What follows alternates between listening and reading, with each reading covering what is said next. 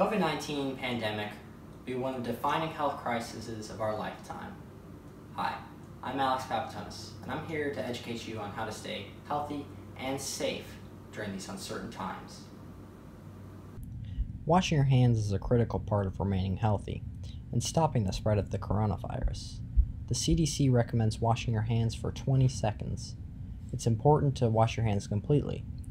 This means the back of your hands, in between your fingers, and under your fingernails. It's important to remember to always wash your hands after being in public. Whenever you are handling items in public or otherwise touching anything in public, you must always wear gloves. Latex gloves like these help prevent your exposure to bacteria and viruses like the coronavirus.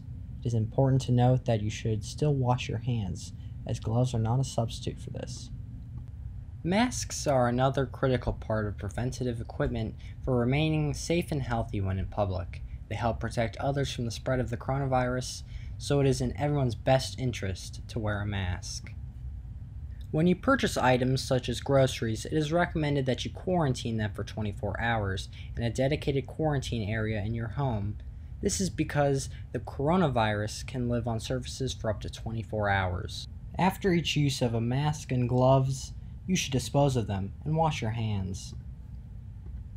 When out in public, another good idea is to practice social distancing to minimize the spread of the virus. The CDC recommended distance between people is 6 feet. If you need a cough, cough into your arm, not your hands.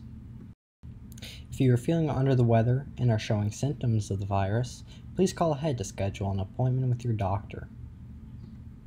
If you're feeling under the weather, please avoid taking any risks and self-quarantine. Thank you for watching. Stay healthy.